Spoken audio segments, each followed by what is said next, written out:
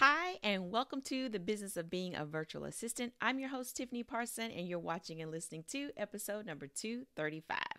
Now, today might be a little ranty, okay?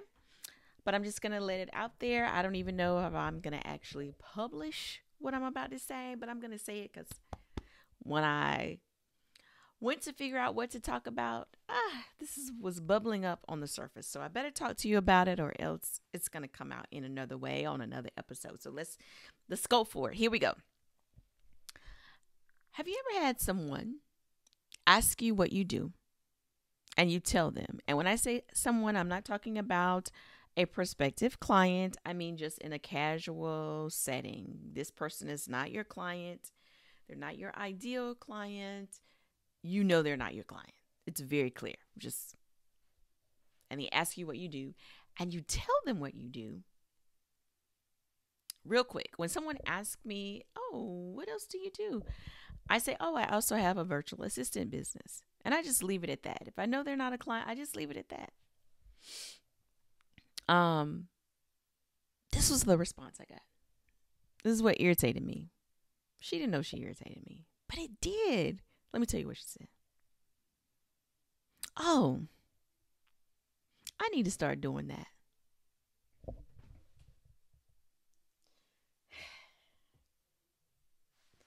I was irked. Why? Why do you want to start doing this? Is it for the money? You think it's going to be easy? What is it? What's the reason? I didn't ask any of those questions. I just looked and smiled. Huh. But I was irritated. Y'all, let me tell you. No matter what business you do, it's not going to be easy. There are going to be parts that you find super easy. You can do with your eyes closed. And then there are going to be other parts that you would rather not do. It's not easy for you. And this is where you learn who you are in business. The numbers may be great. You may be great with the numbers. The bookkeeping side, that part is great. But when it comes to talking to a potential client on your discovery call, you clam up, you freeze, you can't speak. You may find it difficult to throw yourself out there. Go to networking events. Let all the people in the whole room know who you are and what you do. That may freak you out. You may find it difficult to say no to requests from clients that you do have. You may find it difficult to charge more when you know you need to be charging more. This is not easy. I know people make it look easy online, not necessarily being a virtual assistant, but like working from home. They make it look easy. It's not. It's not, y'all. I've been doing this a long time. And there are many times that I'm like, in my mind, I might say, I don't want to do this anymore. I'm tired. I don't feel like doing this.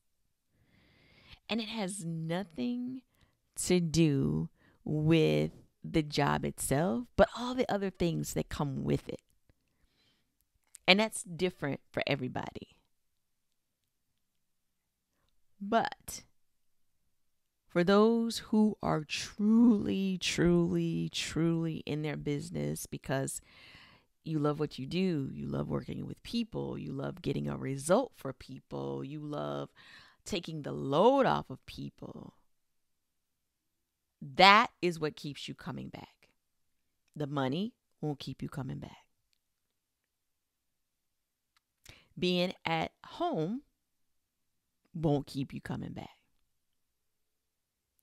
It has to be something deep down inside of you that really wants this, that keeps you climbing when your feet hurt. that keeps you climbing when you're dehydrated, that keeps you climbing when you cannot see the top. It keeps you going no matter what. And you may even feel crazy for wanting to climb because of all the things. But you go and you do it anyway. Because it's worth the results. It's worth the journey. It's worth the growth. It's worth it. And if you quit, it wouldn't leave you alone. You would still find yourself somehow reaching out, wanting to help people, wanting to do that thing that you offer in your virtual assistant business, wanting to do it anyway, even if you say, I quit. You can't quit. It's not going to let you quit. It might morph into other things. It might build and grow bigger than what you expected. But if this is really, really, really, really, really what you're supposed to be doing, you won't be able to let it go. When she told me, I need to start doing this, that let me know you don't need to be doing this. Motive's wrong. Your motive's wrong.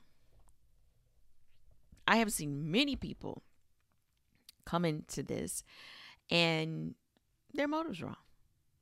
You saw somewhere online, somebody's making 6 figures as a virtual assistant. Like, oh yeah, I'm going to do this. What they didn't tell you is you might have to work day and night. You might have to work on projects you don't like. You might have to work with clients you don't like if you're in it for the money. If you're not in it for the money, you can pick and choose who you want to work with. Because guess what? The money comes. If your motives are right, you can take your time and be selective and not be desperate. See, if you're in it for the money, even if it's not 6 figures, maybe it's for the 5 figures, the 4 figures, the 3 figures, you'll be desperate.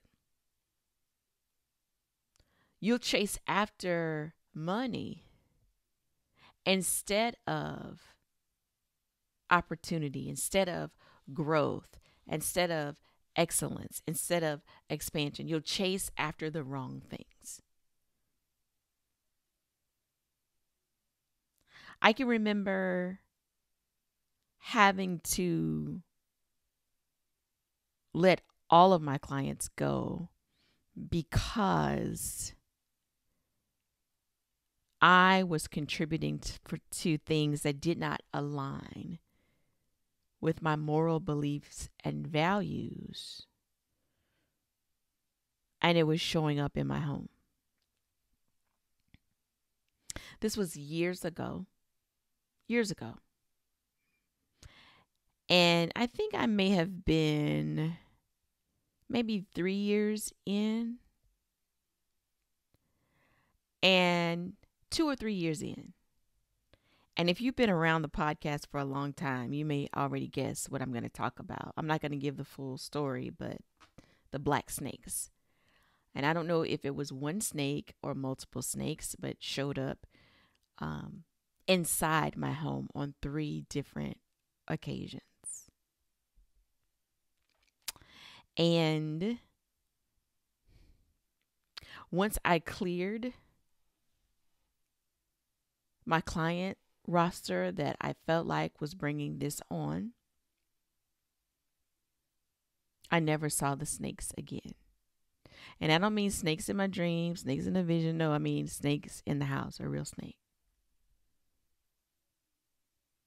And like I said, it showed up 3 different times, and I don't know if it was the same snake over and over again or different snakes. But the point is, snake in the house.